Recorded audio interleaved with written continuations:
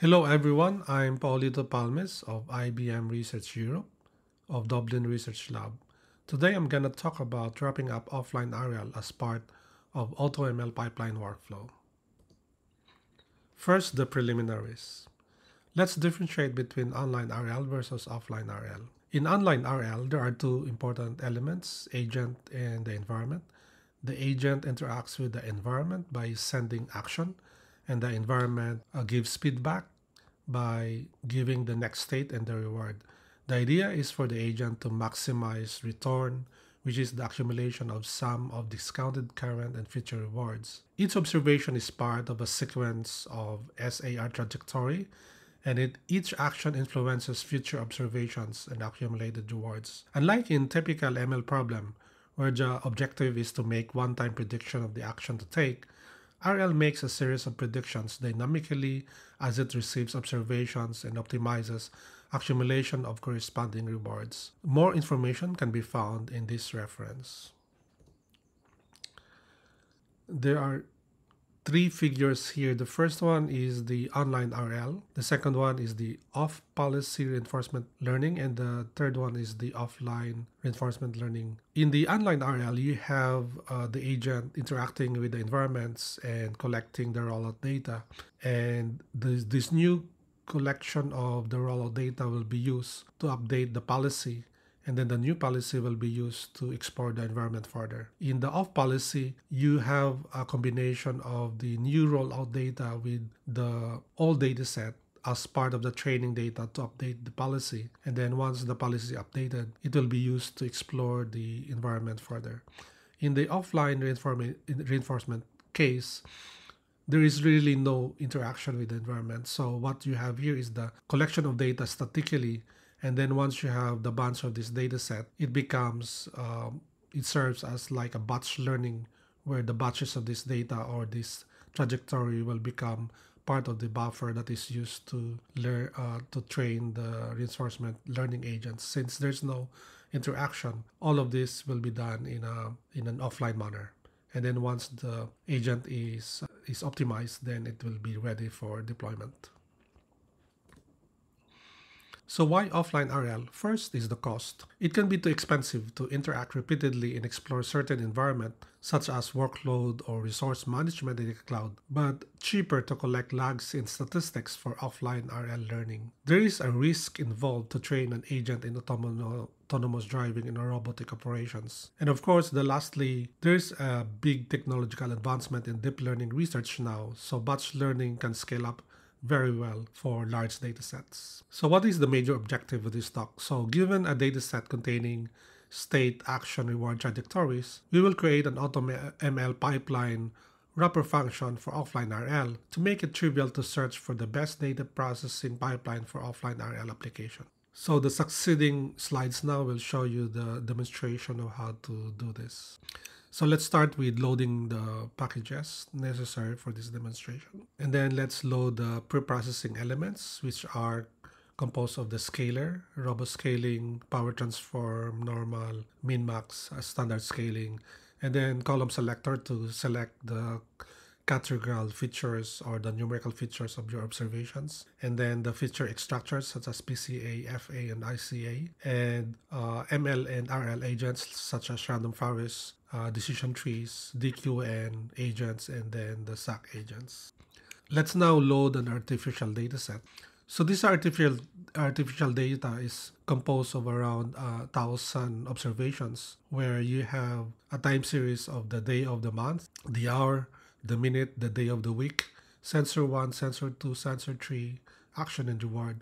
You can think of the sensor to be, for example, GPU resources, if this is a workload management, or this can be memory, this is CPU, and the action will be how many memory resources to allocate. This can be also an inventory where you have item 1, item 2, and item 3, and based on the observation of the different values of these items, the action is to allocate or when to order the next item, how many, what is the size of the items to order, and so on. And based on the action, you have corresponding rewards. Let's now convert our data frame into the data set representation for our RL agent. So let's extract the observation, and then let's extract the action and then the reward. And the terminal here represents episodes. So for every 1,000 in series of observation, we terminate it with 1 to indicate that every 1,000 observation is an episode. To optimize, every episode is a trajectory that the agent has to maximize its return. Let's now recall how the AutoML pipeline workflow function. So this is the symbolic expression to indicate that we want the numerical features of our dataset to be in a standard scale, and this is the result. Another example is that after standard scaling, we transform it using PCA, and this is the result. And now we can add the random forest, for example, learner at the end of the pipeline to predict the action, for example. So here's the final performance percentage of prediction, and the value is very low because this is artificially generated data. So let's look at how we can use the same workflow for our RL agent using an FQ agent. So again, we are given the symbolic pipeline of extracting the numerical feature of the observation space and then scale it with min-max and then PCA transform and then feed it to the NFQ. And what we get is the temporal difference learning error, which is 4.7 exponential to the 20th power, which is a quite large number. So the TD error is the difference between the agent's current estimate and the target value. And take note that NFQ and many of these agents are using deep learning architecture, and they are quite sensitive to the kind of transformation you use for your dataset.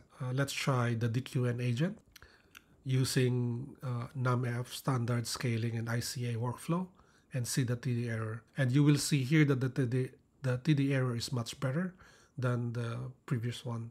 So now we can use this idea in order to search for the optimal pipeline offline RL. So the idea is that we're gonna loop over the different types of offline RL agents, and then we also use the different types of scalars and extractors, and we're gonna loop in parallel the different agents, the different scalars, and the different extractor, finding the best RL pipeline with this particular expression. So numerical features scaled and extracted using the different extractors. And then we're gonna record their performance and sort them based on their performance. So let's do that.